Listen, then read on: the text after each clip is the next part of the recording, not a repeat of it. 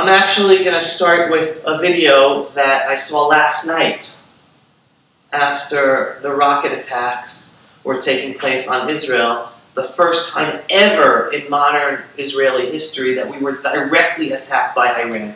And it's very important to say directly attacked by Iran, because Iran's been attacking us for years. It's been attacking us by Hezbollah, it's been attacking us by Hamas, it's been attacking us by terror groups associated with the Palestinian Authority, the PLO in Judea and Samaria.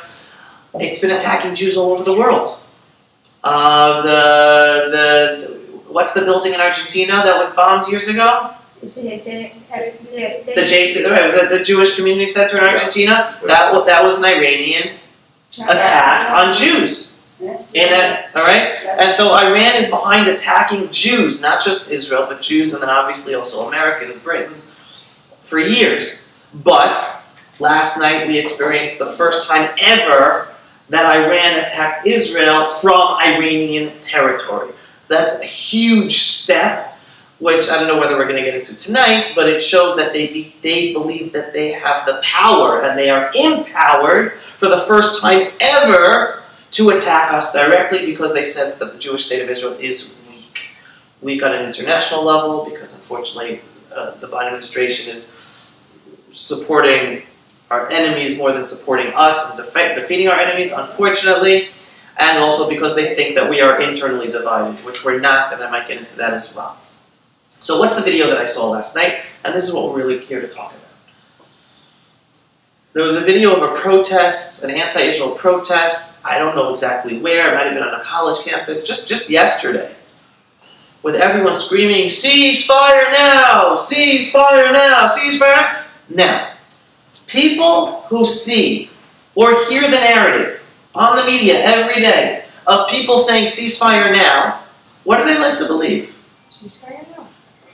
Meaning that, oh, those people care about life, those people care about human rights, those people care about peace instead of war, right? So of course, ceasefire now makes sense. That's the human thing to do. We're brought up of values of caring about life, caring about people. It makes sense. That sounds like what I should be part of. And if I want to be part of my social network and I want to be looked on as someone that cares about life and the right values, I want to be part of calling out for ceasefire now. Right? Then the video continues. Someone comes into the video and screams, "Iran's attacking Israel!" And then all of a sudden, those same people who were screaming, "Ceasefire now," start cheering. Cheering. "Iran attacking Israel! Yeah, Iran, go get Israel! Yeah!"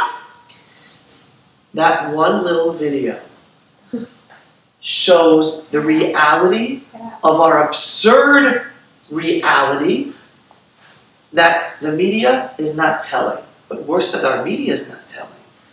That our youth are falling for, not understanding what in the world is going on. Because they, on college campuses, you're looking after your social status. You want to be the in crowd. You want to get good grades in class. And all of a sudden, your friends or your social networks or your study groups, they're anti-Israel. And it's not just anti-Israel, they're saying bad things about Jews. Jews run the world. Jews are doing bad things to America. You're a Jew. You're in charge of genocide. You're a child killer. Right? And it's not just collegiates, not just their friends. It's college professors in class taking a stance. Israel is bad.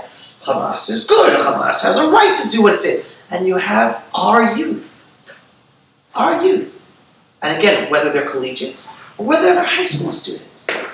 I call it as if they're deer caught in the headlights. They're like, what in the world is going on?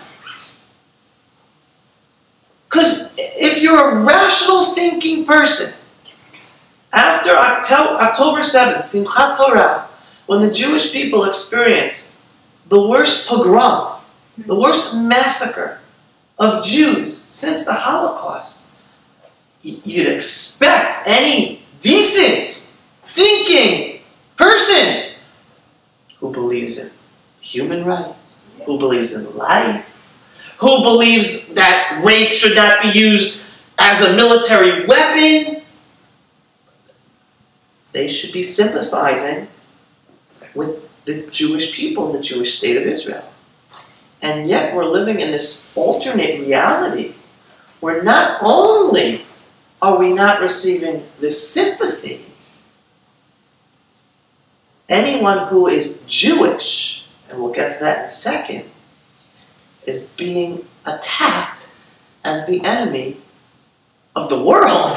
Yes. We're behind every evil all of a sudden. And then when I talk to college students or youth, I'm like, why are you being attacked for what's going on in Israel?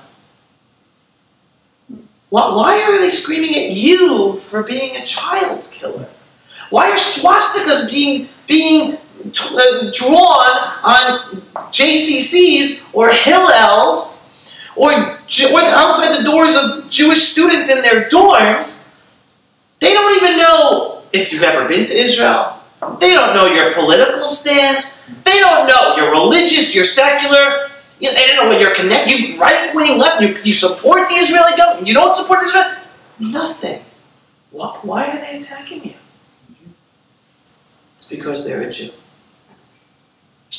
And unfortunately, what saddens me and what brings me to tonight and what I'm here doing this whole week is trying to wake up Jews to understand where this hatred is coming from. Because the Jewish world is not explaining it. Hardly any Jewish organization is able to explain it. Hardly any educational institution is able to explain it. Not on the middle school level, not on the high school level, not on the collegiate level. With all the organizations talking about fighting anti-Semitism and give us more money to fight anti-Semitism,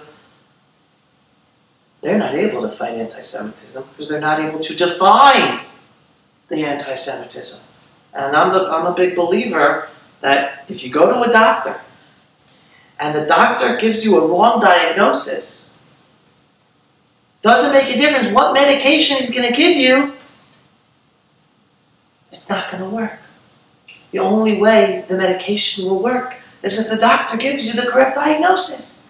And we're living in a reality where the Jewish world,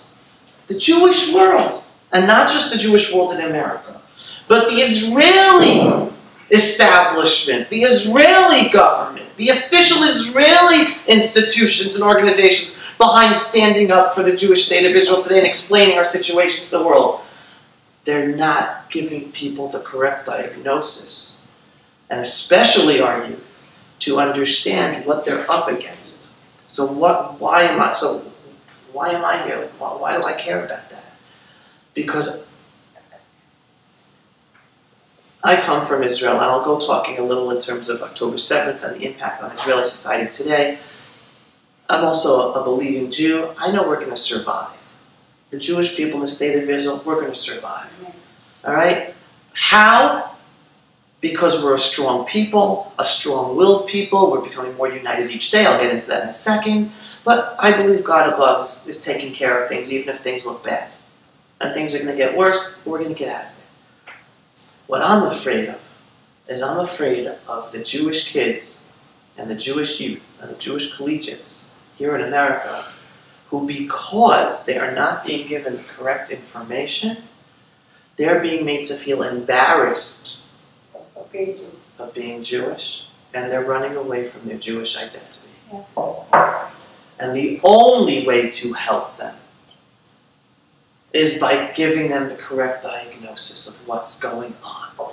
And that, I'll give you what the correct diagnosis is, but once you get the correct diagnosis, then you have the medication, then you have the cure.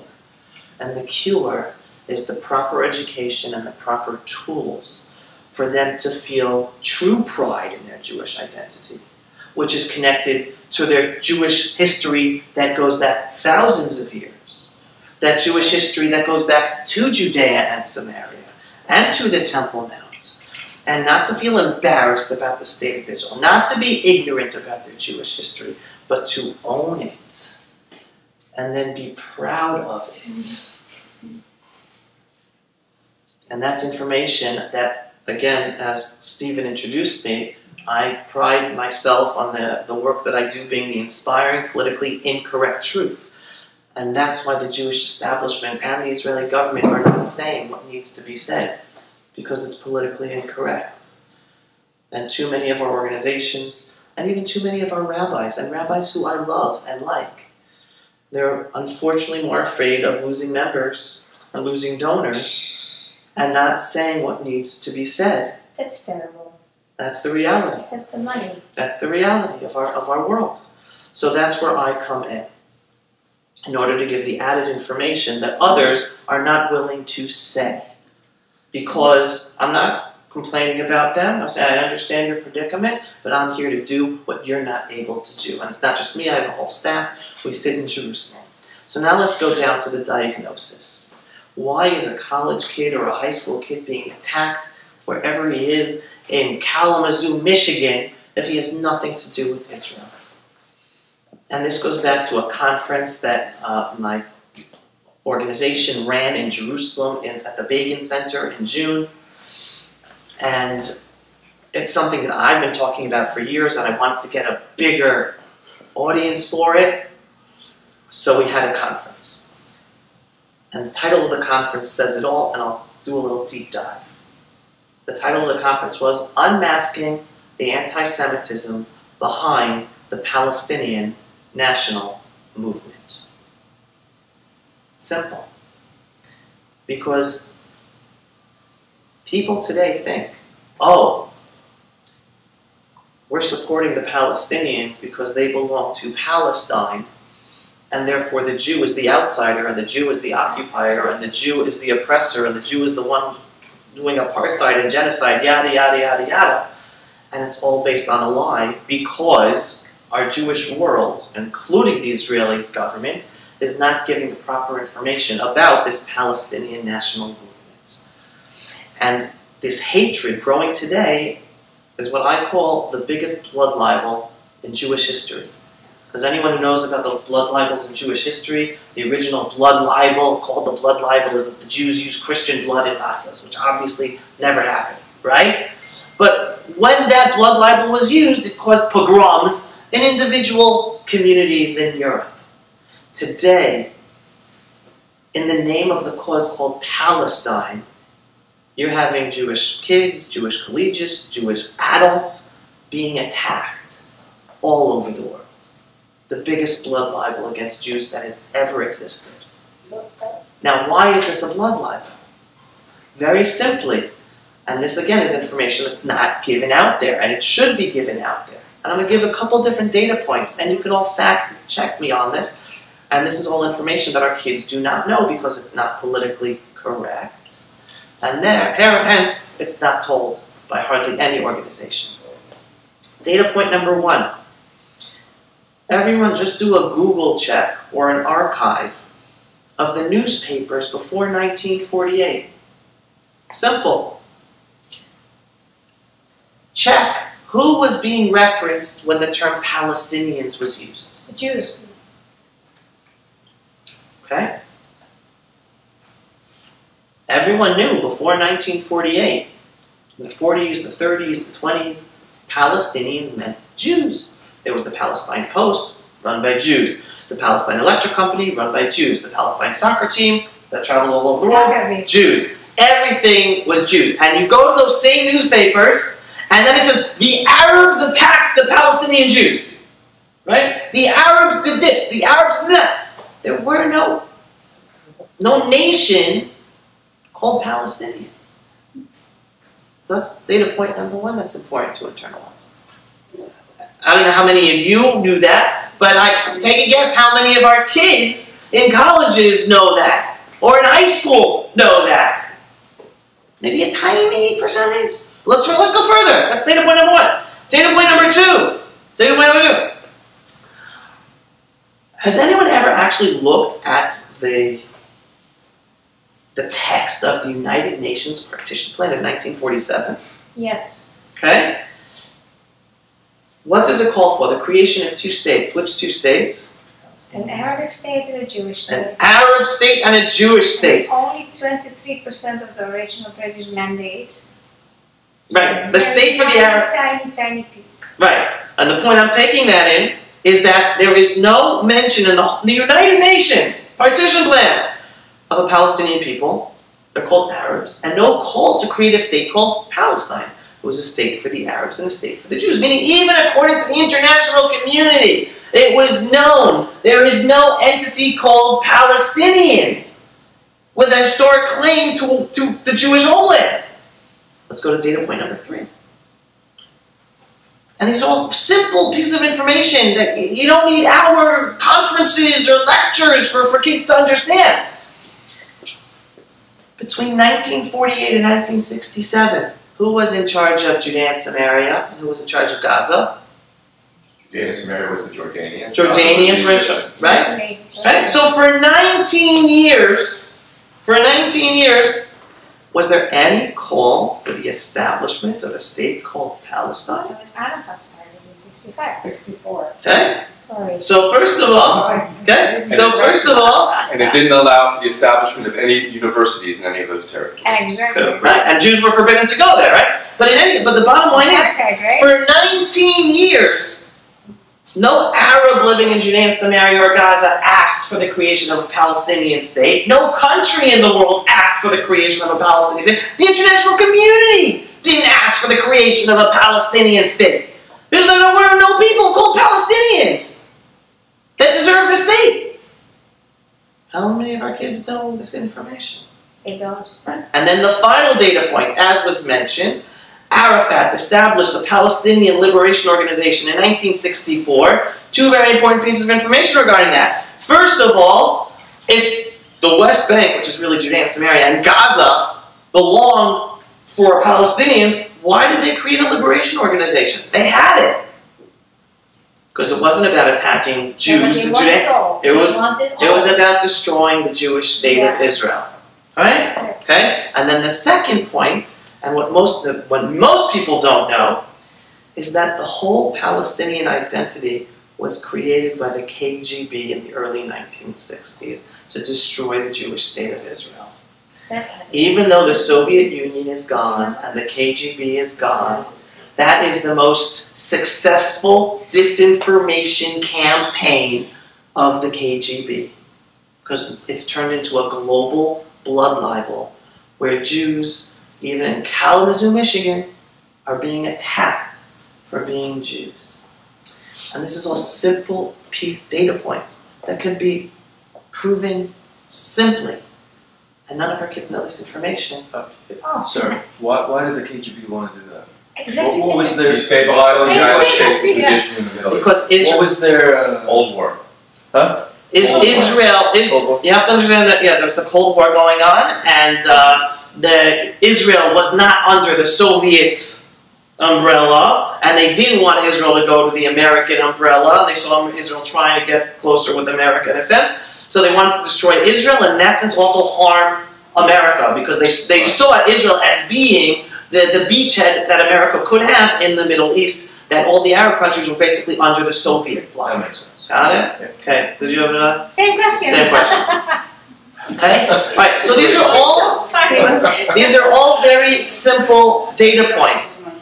Now you have the correct diagnosis. You have the fact that we are all being attacked all over the world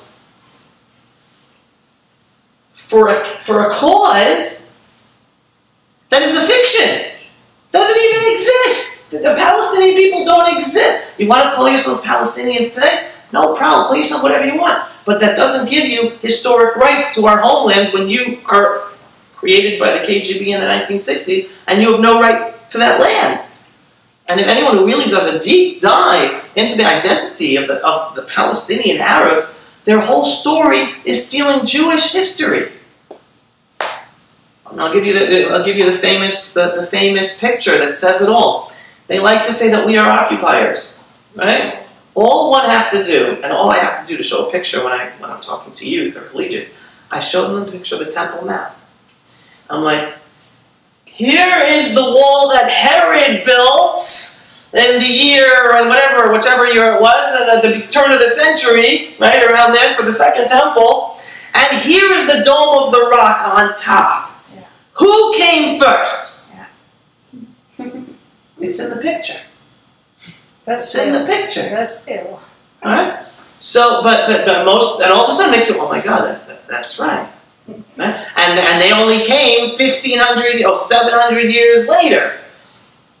History is important. Our kids don't know history. I don't want to give them long history lessons. You don't have to give them long history lessons. But the basis is, first, they're not being provided the correct diagnosis. And I'll tell you this story, because this story, personal story, still happens today. I was sent as part of a delegation of the Israeli Foreign Ministry to college campuses. And I was in California at Berkeley University. This is 2012, right? 12 years ago. And it's the middle, and they sent us then during anti-Israel apartheid week, right? So you have all this street theater and all the anti-Israel stuff taking place. So we're in the middle of Berkeley campus, and they have this apartheid wall, and they're acting like Israeli soldiers. They're dressed up like soldiers, they have like toy guns, and they're pulling people's hair, they're throwing it to the ground, they're pointing the gun at them, like trying to portray us as Nazis, like literally. And then you have all the Jewish students in Berkeley, and Berkeley are pretty smart students, right? And they're standing there with signs that say Israel wants peace, Israel is the startup nation, Israel supports the two-state solution, Israel created the cherry tomato. And I go up to them, and I go up to this is serious, this is really, and it still exists today. And I go up to like the Hillel director, I'm like, listen, let me help you. Write a sign that says, I'm an IDF soldier, ask me anything. I was an IDF soldier. I served in Lebanon, I served in Gaza, I served throughout Judea and Samaria.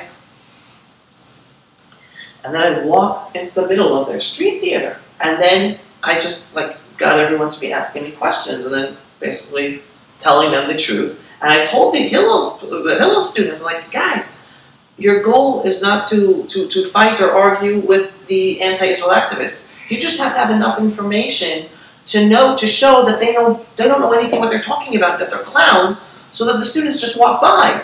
But our students don't have enough information. Not at all. And hence they're not able to do it. And on college campus today, many organizations say, oh, we don't want our students to have to defend Israel. Whenever I talk to college students or high school kids, I'm like, you don't understand. I want you to learn the Bible. I want you to learn Jewish history. I want you to learn modern Israeli history, not in order to defend Israel. Believe it or not, Israel's going to be fine whether you defend Israel or you don't defend Israel.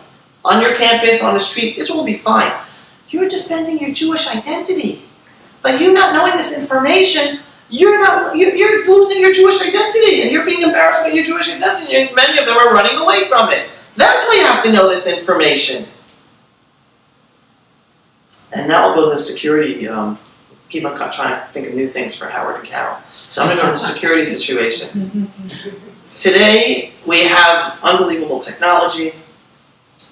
Today, Gaza, we're sending in tens of thousands of soldiers in order to fight in Gaza. I served in Gaza back in 1994. 1994. I was the last unit that pulled up our base in the middle of Gaza City. Not the middle of Gaza, but the middle of Gaza City. Right? Because there was the Oslo peace process, and it meant that Israel had to pull out all of its forces out of Arab cities in Gaza and Judea and Samaria. So we were the unit that was there. Before we had to pull out, the worst terror we had to deal with in the middle of Gaza City. I'm walking through the alleyways of Gaza City. That's my army assignment. The worst terror we had to deal with was rocks being thrown at us. Rocks. In 1994. Today, to go into Gaza, we need tens of thousands of soldiers. We had more peace before the Oslo peace process. We were able to defend ourselves and have a better life for the Arabs before the Oslo peace process. And I also served in Judea and Samaria. In Judea and Samaria, I learned how to cook rice on a rooftop in an Arab Muslim village called Anabta outside Tulkarem. Because we had to stay there for Shabbat, we had to cook our own food. I had to call my mother, how do you make rice? That's why I learned how to make rice. I learned from my friend how you make schnitzel. That's why today, like everyone else, to come to our house to get good schnitzel. I learned how to make schnitzel on the rooftop of an opta, right? Guess how many soldiers we were to provide security in this one Arab village back in 1994? 3. Not bad, we were 4. 4 Israeli soldiers to be able to provide security in an Arab village. That's an Arab village of thousands of people. It's not like 5 houses. Today, you have to send in hundreds of IDF soldiers from all different special units if you just want to go in and arrest a terrorist. We used to just go down the door, knock, and back then we used to tear down their PLO flags because back then it was illegal for them to have a flag of an enemy entity. Look where we are today. We're in a totally different world, and we're in this world because official Israel and the Jewish world accepted the false identity of a people called Palestinians. Now we get to the point of why our kids are not able to defend themselves with all the existing educational programs out there. Right? And some of them are doing great work in giving them good Jewish history, Zionist education. But just this week I saw a video of one of the star educators from one of these organizations that are getting millions of dollars. And she's telling these students in the classroom, in this college classroom, saying, yes, the Jewish people, this is our ancestral homeland, and it's also the ancestral homeland of the Palestinian Arabs. The second we say that, you just pull the rug out of our legitimacy to stand up for ourselves. Because the KGB were very smart. Very smart. Okay? They knew by creating a false identity that's connected to a historic name of the land. Palestine was a name given by the Romans. Okay? By creating the identity called Palestinians, it automatically has someone believe, oh, Palestinians belong to Palestine. Palestine belongs to Palestine. It makes sense, right? So the second the government of Israel in 1993 accepted the Oslo peace process, and the whole Jewish world went on board accepting that there is an entity called the Palestinians, we have no leg to stand on. We're the occupiers. Yeah. Okay? It belongs to them. We're the occupier. We have nothing to stand on. So whenever our kids on college campus are saying, no, we support the two-state solution, we keep on saying yes, they keep on saying no. Who cares? Who cares? We're not supposed to be there. Once you accept the paradigm that Palestinians exist as a historic nation, we have no right to be there. And what the message I give over to kids is, folks, wait, let's take a step back here. Why are you called Jews? Because we come from Judea.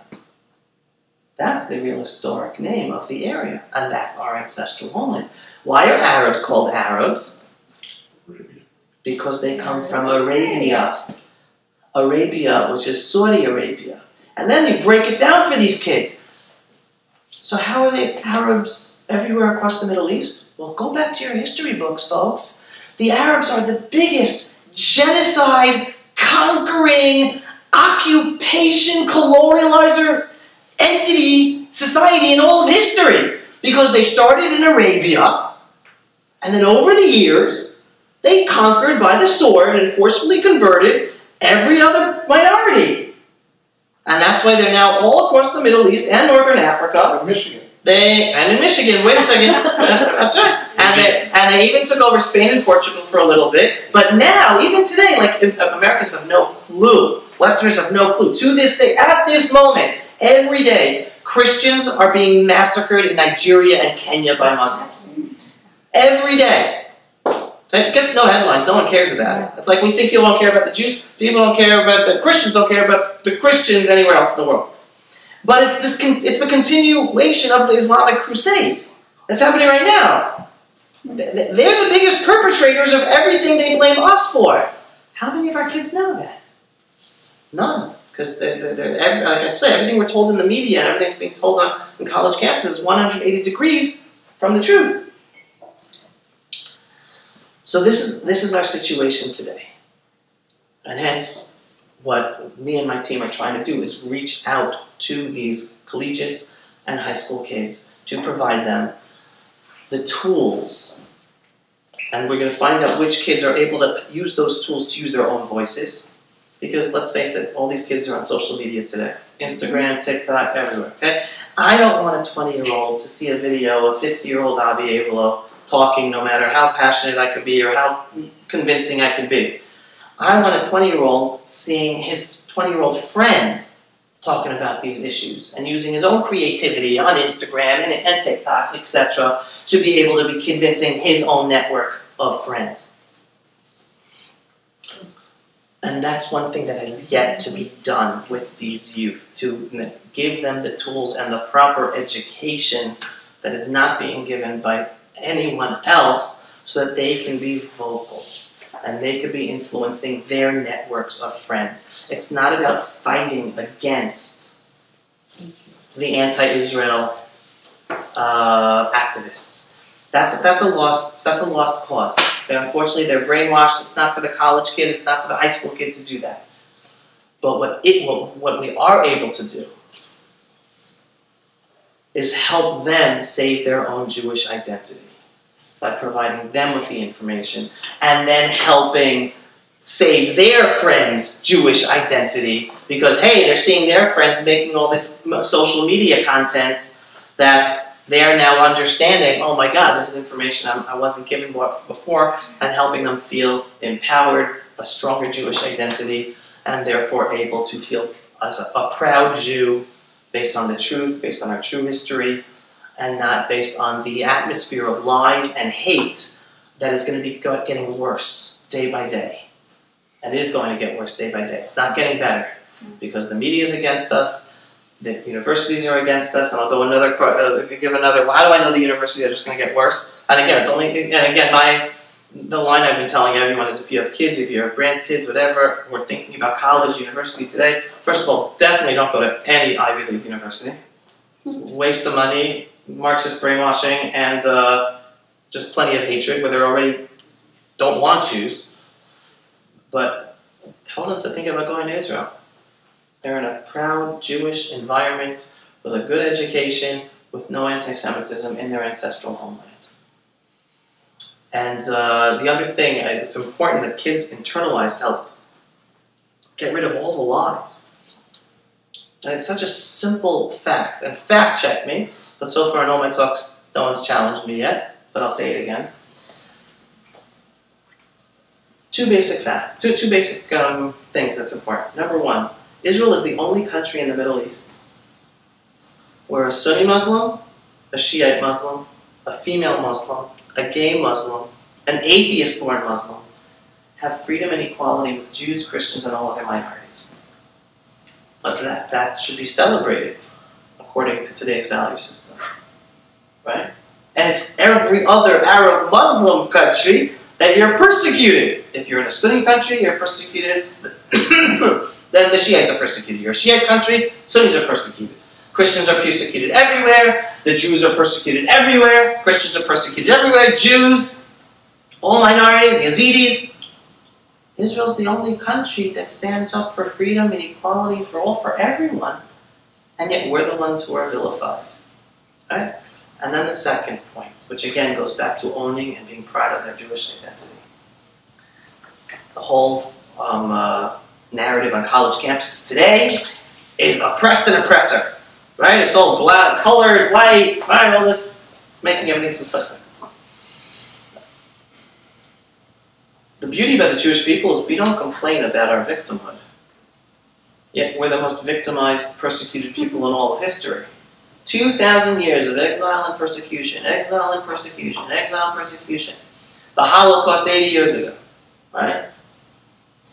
And yet, not only do we not focus on complaining about our victimhood, we move forward in being victors and focusing on building, and we built our own state to be one of the unbelievable shining countries in the world. For a country smaller than the state of New Jersey, I think we're the 14th most booming economy in the world. Doing technology and medical interventions and aid for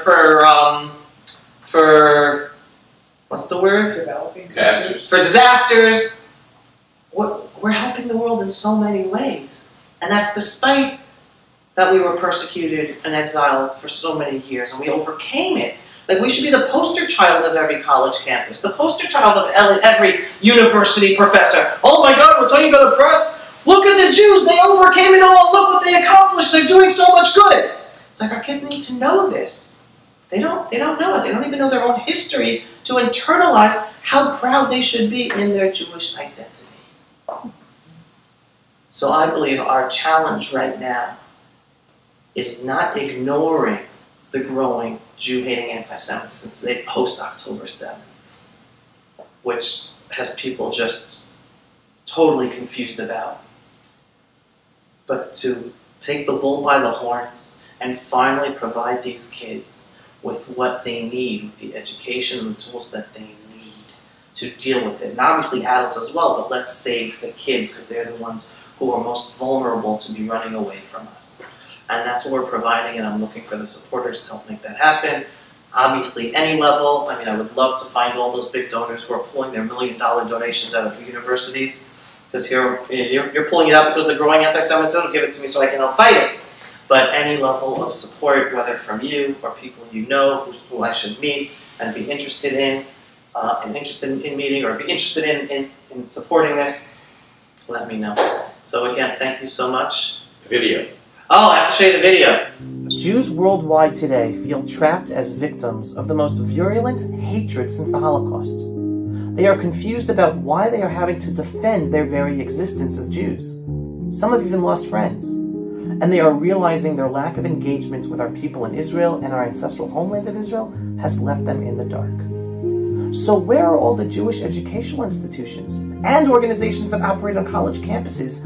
And what in the world have they been doing all these decades with our children who then proceed to college?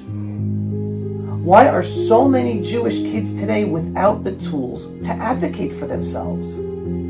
Sporting teams have an offense and a defensive line of players. No game can be won with only one of them. So why do organizations today mostly only play defense, highly focused on fighting the daily lies about Israel and the Jewish people?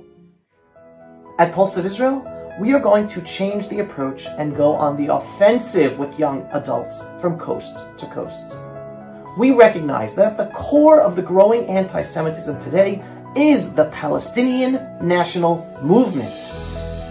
Our goal is to work with students, your children or grandchildren, and coach them so they have a clear understanding of the history of our people in the land of Israel, and the history of our people as it relates to global policies and the war against Israel and the Jewish people today. We do this in a way that will give them the tools to effectively engage in being vocal. Being a strong Jew is necessary now more than ever. And we know how very scary it is for these kids in the public atmosphere today. The Pulse of Israel Warriors Project will work with high school and college students so that they can effectively engage both the obvious anti-Semitism and the nuanced anti-Semitism that they may even encounter in a classroom setting. And this refers to a professor who takes a political stance in front of the whole class being aligned with the enemies of Israel. How should a student respond in such a situation? In addition to providing daily communications featuring top viral ideas for posts, weekly mentorships and monthly Q&A sessions with influencers and thought leaders will also be made available for the students. We are going to work with the young warriors and give them the tools necessary to address any anti-Semitic encounter they may have while in high school or in college. We anticipate that this will have a multiplied effect and will in turn inspire thousands of students from coast to coast of the United States to want to engage with our Pulse of Israel Warriors project. The advantage of approaching anti-Semitism in this way, which is unlike any other organization that engages high school or college students today, will help to instill a Jewish pride that establishes a natural connection through the information and tools they receive to their brothers and sisters in Israel and their ancestral homeland. Join us today.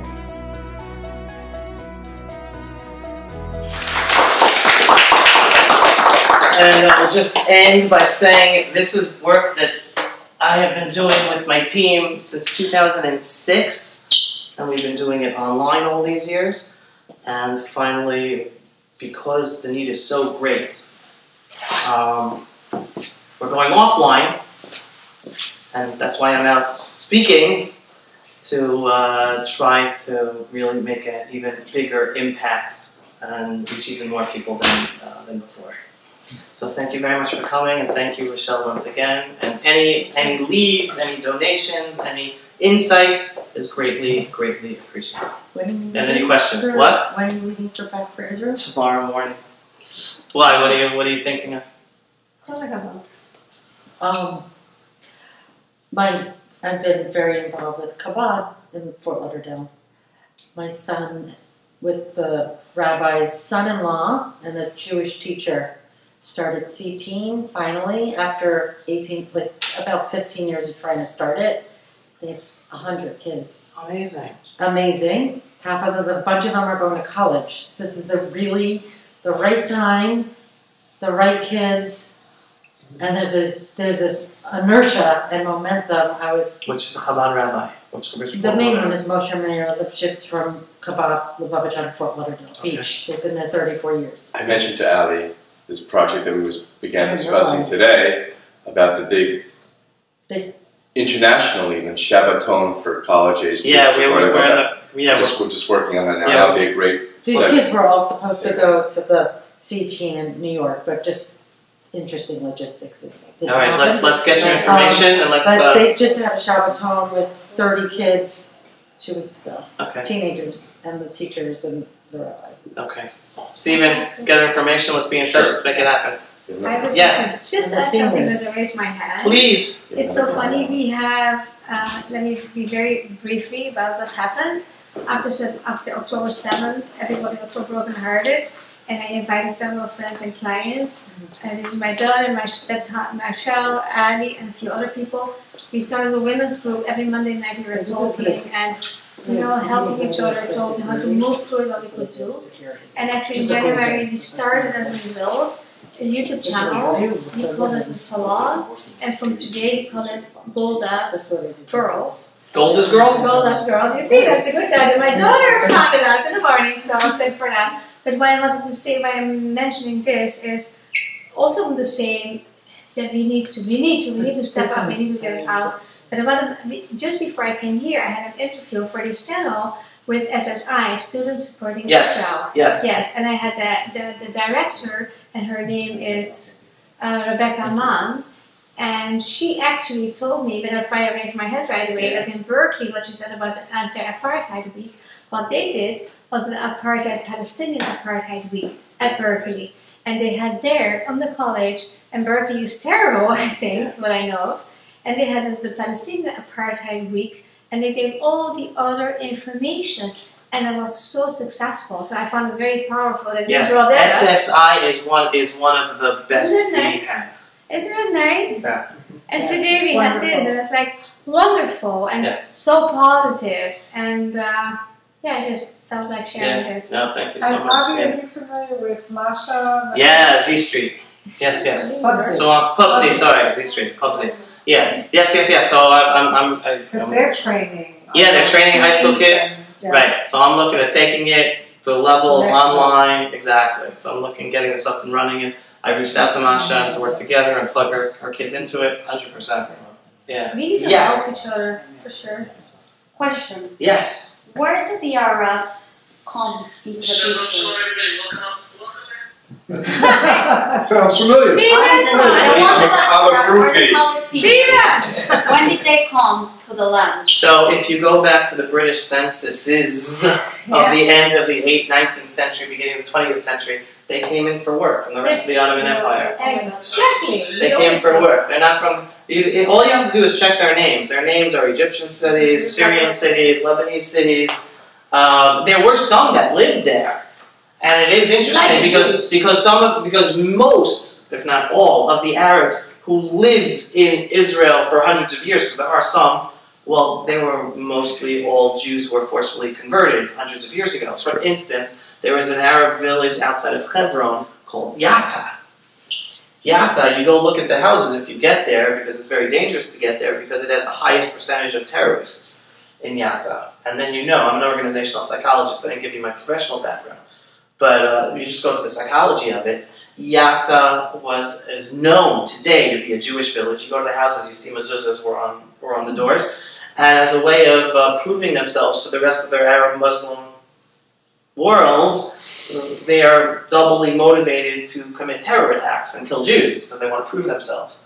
Hence, Yatta is that. But a majority of the Arabs came the end of the 19th century, beginning of the 20th century. Wow. And nobody, some people know. And all you have to do is look at the censuses. Most people do not know. No, they don't know. And they weren't all Arabs. Of course, some of them were Ottoman Turks, but some of them were Europeans because many of them came from what's now known as Macedonia, from Albania, from Bosnia, from Herzegovina, all over and they weren't even Arabs at all. Like, what's the crazy, the redhead that was elected, the redheaded girl? Yeah, the Arab. Yeah. Her family was from Albania. They weren't even Arabs. Yatta, is that where adjacent to Yatir? It's in the area, but Yatir's a little southern, more south. Yeah. Yes. I'm interested in the distribution and reach of your message and messages. You said that part of it is you getting fundraising, obviously, and you're using those funds to spread your message through social media mainly, right? But you mentioned the most effective method is to enlist.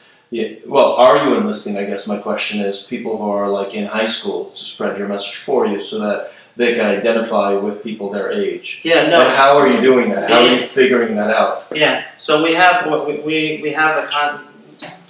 the staff to. This is something we're getting up and running. We have the staff to hire to reach out and get collegiates and relationships with some of the Jewish fraternities, and to get the students on board and high school students on board. And the funding is for the educational costs to make it happen, and the money to promote their messages. Meaning once we have them on board, creating their own content, then it's about helping them get it seen by tens of thousands, hundreds of thousands of youth around the country to be making the impact. Those are the two things what the funding is exactly for. And like social marketing, and you go give the presentation instead of me, that's the highest costs. Because I think for us, let's say a view would be like 20 cents a view, so you're talking $1 for 5. So we're talking about to be able to reach 50,000 views or 50,000. So that's $10,000 right there. So the bigger the budget we have for the marketing component, the more youth we're able to reach using the social media tools and paid opportunities that we have available. On another note, altogether, I think after October 7th, when we went to the lecture at the shul, that's what I needed myself. Stand with us.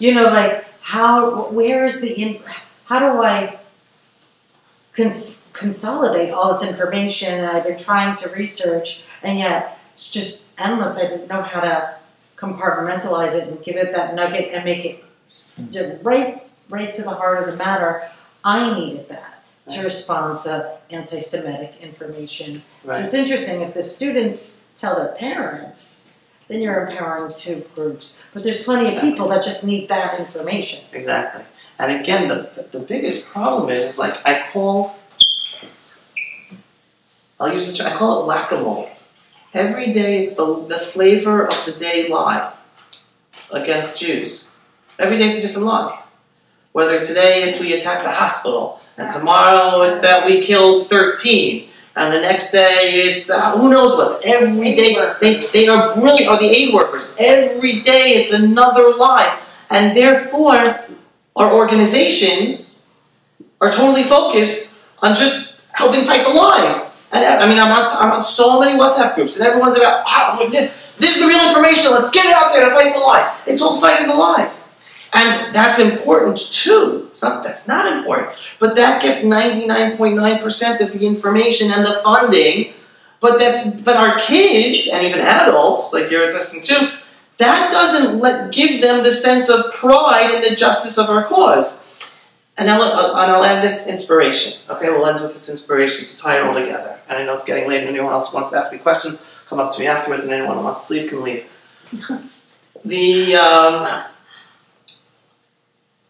even though the Jewish society in Israel is extremely sad and living in a state of trauma, and we're going to be living in a state of trauma for a long time. Yes. Okay? But who here has been to Israel since October 7th?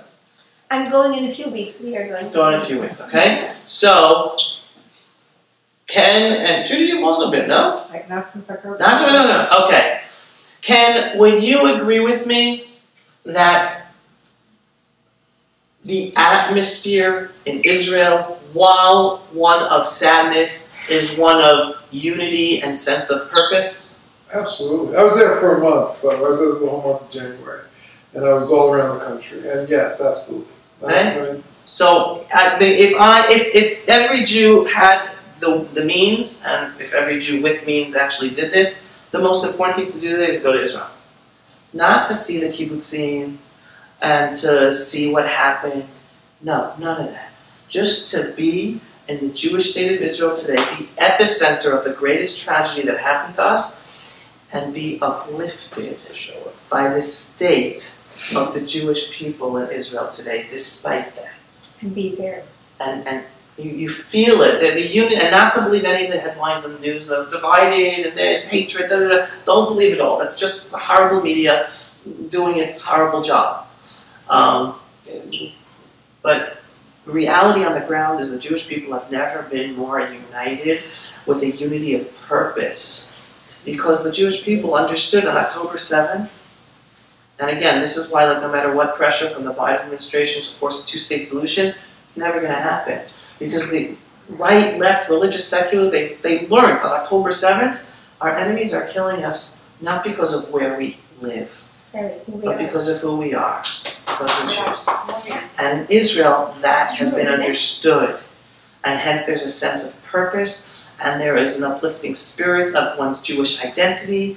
Again, I'll tell this story that I had to tell. A week into the war, a father's daughter joined the Israeli army, and he reached out to his daughter, and from a religious family, and he goes, you're going to be able to find a nice Jewish boy to marry, right? Because Jewish and Zionistic, the values for our family will be a good foot fit for you, right?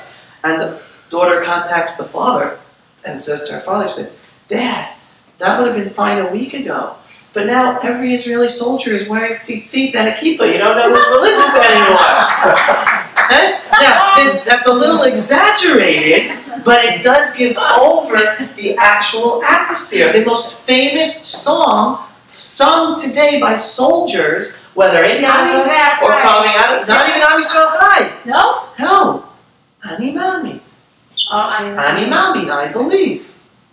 Meaning even secular or not necessarily religiously educated youth have a deeper sense of a spiritual connection to their Jewish identity. I didn't bring it.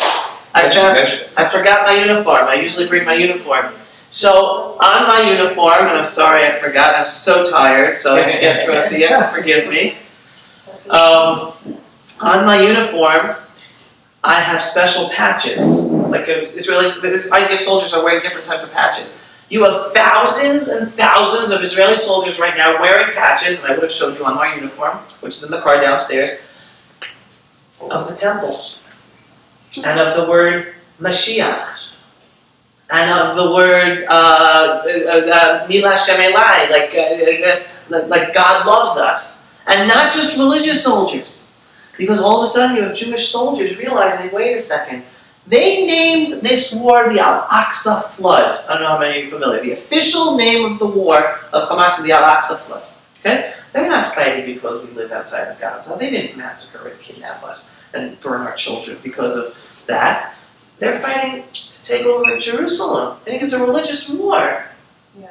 So Jews are now waking up in Israel and realizing, wait a second, if they're fighting out of their religious conviction, we have to own our Jewish identity and stand up for who we are. And we're about the land of Israel, Jerusalem, and our purpose one day to rebuild our temple. And hence you have thousands of IDF soldiers walking around and fighting in Gaza and Judea and Samaria with patches of the temple.